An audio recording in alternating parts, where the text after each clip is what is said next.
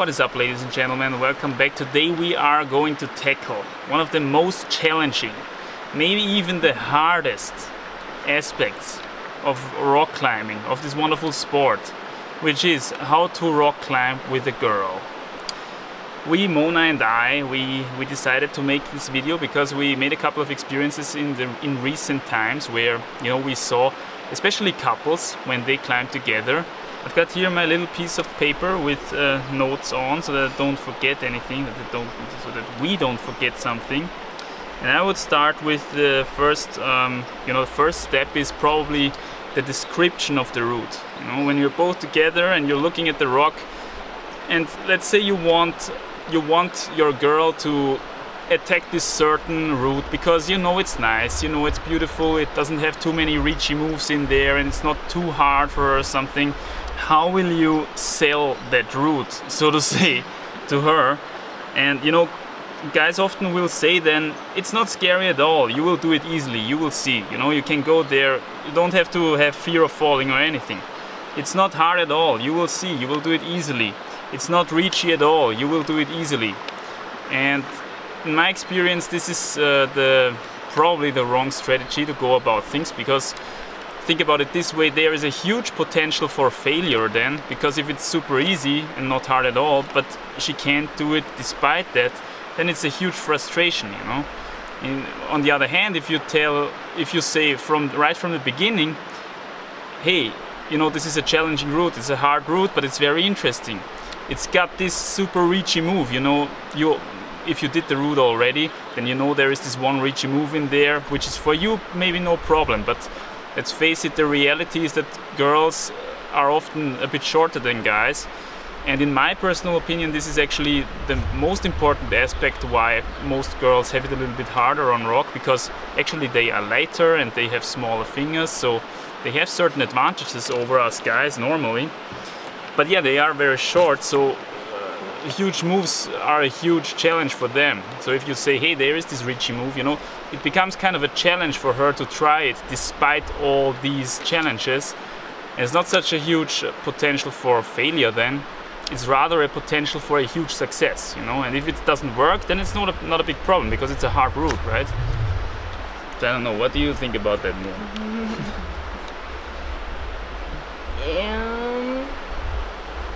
Yeah, if you know it's hard in the first place, then you are okay with yourself if you struggle and if you don't make it. But if you think it's easy and if you think, okay, I'm gonna go through it in just one try and then it doesn't work, it's frustrating. You said it's easy, but it's not. Yeah, something along these lines, And then we have next question: should you let them top rope if they want to, or should they, should you push them to go for a lead go if they could actually do it, but with lead you have this additional factor of fear of falling and stuff, and this is much less on a top rope attempt.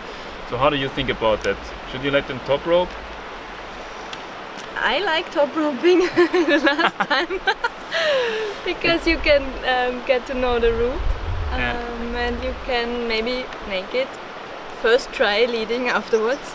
The thing is, a lot of guys try to avoid the top rope thing because very often the project of the guy is not the project of the girl, and if the girl wants to top rope, then they have to put the top rope up for them, right? So they want to avoid this kind of effort. But the thing is, a top rope is very useful in that regard, I think, with decreasing fear of falling and stuff, because then they can check out the route first in top rope and get used to the moves, maybe see that without fear of falling the moves are actually no problem for them, in a real physical way. It's just a mental way that is a problem. And then if you get them to make a lead go and they struggle all of a sudden with the moves, because then the additional mental factor is there, then you can convince them easily to do a fall training, which will get rid of the mental factor, much easier than anything else. So I think the top rope is a really useful tool in that regard, but you have to do the effort. You have to do the additional miles if the project of you is not the project of the girl, Otherwise, you have to learn projecting. I had to, or I still do, because I liked to go routes I can do in one go, and then okay, another route, one go. And projecting is really hard because you always fail. Exactly. And when I started projecting with Manny, I always failed, and he was like, "Wow, super move, great!" And I was like, "Wow, I cannot go any further." It was not good. It's a very interesting subject. You have to learn that it's not a fail if you can do one move or two. And this was hard for me because I was always frustrated when projecting. Yeah, very interesting point. Yeah, you know, for us, we are already used to this projecting stuff where we sit in the harness. Yeah, where we sit in the harness 95% of the time. You know, for someone who has a more how should I say, another approach to the sport, you just want to climb, you just want to enjoy the scenery and make some beautiful moves. You know, projecting is not the first thing you think of. You just want to climb and want to have a success event and stuff like that. Next question, should you let them down if they want to? Should you push them? I think you made a good point when you wrote down there, you should take them seriously. Let me rest means let them rest. Let me down means let them down. Maybe a little more push and then let them down. If they say it's too hard, you know, they are shouting down, it's too hard for me, don't you understand it? And don't say, no, it's easy, you're just doing it wrong. No, that's the wrong approach. You say, yes, it's hard, you're right, it's super hard. It's amazing that you got there where you got, you know, but it's super hard, you're right. So yeah. What do you think about that? When I first started climbing with Manny, I was surprised because I was climbing and I wanted to sit, I wanted to rest, and I shouted down, let me rest, and he closed the delaying device. And he let me rest, and I was like, whoa, did he just really take me serious? And it was great because yeah. I wasn't used to this, because I don't like it if I am in panic and let me rest and they say no, just try on it. When I want to rest, I want to rest. But maybe you have to find the right point, because sometimes it's good if you push one more time because they can really do it, but sometimes it's good to it's a very, very fine sweet spot that you have to hit here. And if in doubt, then rather take them serious. Let them rest, let them down if they want to come down. I learned this the hard way myself. The thing is, even if you know it better for them, okay? And even if you know think you know it better, and you think they would actually make it if they would just try it one more time, then you were right in the end. But then if she comes down, she would have to admit that you were right, and they don't want that. They don't want to admit that you were right, okay? So it's a lose-lose situation for you. Even if you're right and you win the argument, it's not about winning arguments here, it's about making a good experience for your climbing partner, you know? And if they come down and then you took them serious and they come down, and even they could have done it, then they at least, you know, they have still the rock is the enemy and not you, okay? They don't have to fight against the rock and you. You are the team with her, and you can fight against the rock together, okay? So this is the general vibe that you want to get at here. And then the question, should you push them? I would say rather try to praise them, okay? If they do a sequence that's hard, praise them that they have done this sequence, great. And yeah, obviously if it helps, then push them as well, you know, keep motivating them and stuff like that. But if they accomplish some success, then praise them for it and tell them that that's great, okay? Because sometimes people just push and push and push and push, and the girl is already doing super nice moves and super nice sequences, but she doesn't get any reward from that, you know. If you just keep pushing her up, then it shows her that you're not satisfied. Yeah, you're not satisfied with them, and you're not evaluating the success that they already accomplished. And I think it feels good if you climb and if you do something and he or whoever is down there sees that you did it well.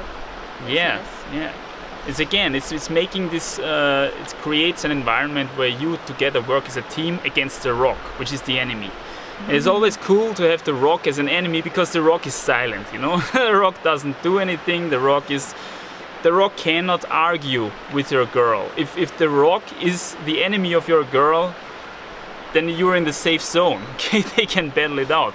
Once you're the enemy of your girl, then it's getting interesting, because I mean interesting, this is what you should avoid, okay, because this is a pointless fight. You just want to have a good time together and yeah, see the rock as the enemy. And the rock is a pretty tough enemy because he doesn't, you know, girls doesn't give in. Yeah, he doesn't give in. Girls are very used to, you know, being in princess mode, you know, when they when they want something, they are used to get it. Especially if they are pretty and cute and nice, you know, and polite. The rock doesn't give in. Rock doesn't care about all these things, you know. And this is I think one of the tough aspects for girls very often in rock climbing.